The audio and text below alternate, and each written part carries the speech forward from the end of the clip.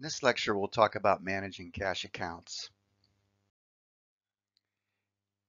Managing short-term assets and liabilities involves managing all of the current assets and the liabilities on the balance sheet. Current assets are short-term resources such as cash investments, accounts receivable, and inventory. Current liabilities are short-term debts such as accounts payable, accrued salaries, accrued taxes, and short-term bank loans. We use the term current and short-term interchangeably because short-term assets and liabilities are usually replaced by new assets and liabilities within 3 or 4 months and always within a year. Managing short-term assets and liabilities is sometimes called working capital management because short-term assets and liabilities continually flow through the organization and are thus said to be working since they're flowing through. The chief goal of financial managers who focus on current assets and liabilities is to maximize the return to the business on its cash and its temporary investments of idle cash, accounts receivable, and inventory. Idle cash and corporate does not make money if it's just sitting there, and corporate checking accounts typically don't earn interest. As a result, astute money managers try to keep just enough cash on hand, called transactional balances, to pay bills such as employee wages, suppliers, utilities, etc. as they fall due, and then put other assets into interest earning or some sorts of accounts that add a return to the business. To facilitate collection, some companies have customers send their payments to a lockbox, which is simply an address for receiving payments instead of sending it directly to the company's main address. The manager of the lockbox is usually a commercial bank.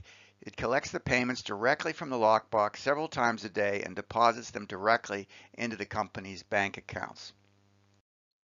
As companies sell products, they generate cash on a daily basis, and sometimes cash comes in faster than it's needed to pay the bills. Organizations often invest this extra cash for periods as short as 1 day, overnight, or for as long as a year until it is needed. Such temporary investments of cash are known as marketable securities.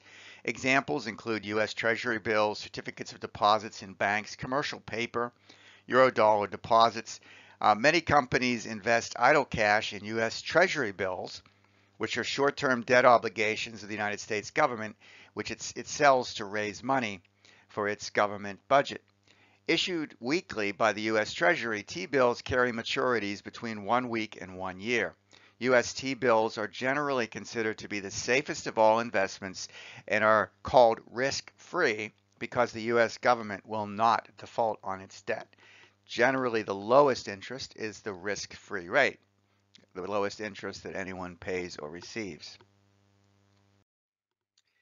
This table summarizes a number of different types of marketable securities used by businesses, and it gives the maturity and the safety, etc. While all of the listed securities are very low risk, the U.S. government are the safest. Interest rates of all types of securities in this table have declined dramatically during the period from June of 2006 to 2014.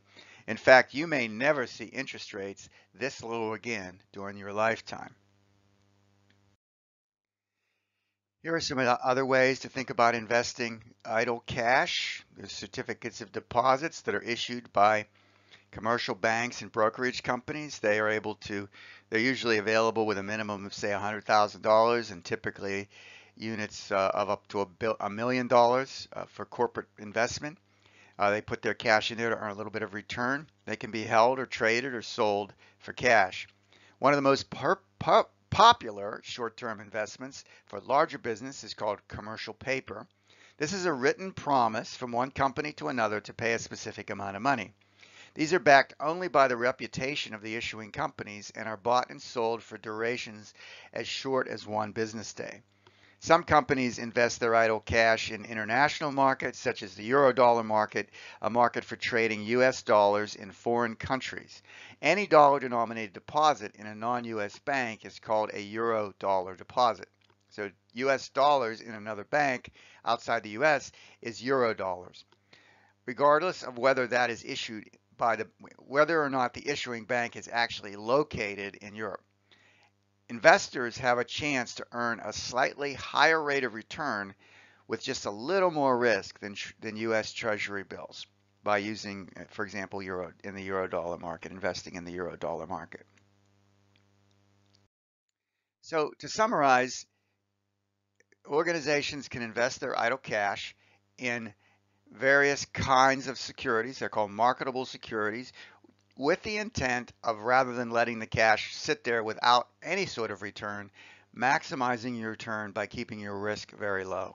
U.S. Treasury bonds, commercial paper, euro dollar deposits, that sort of thing. You keep the minimum amount of cash to pay all your bills. Other cash you try to, quote, put to work, as the term is often called. In the next lecture, we'll dive a little more deeply into current assets.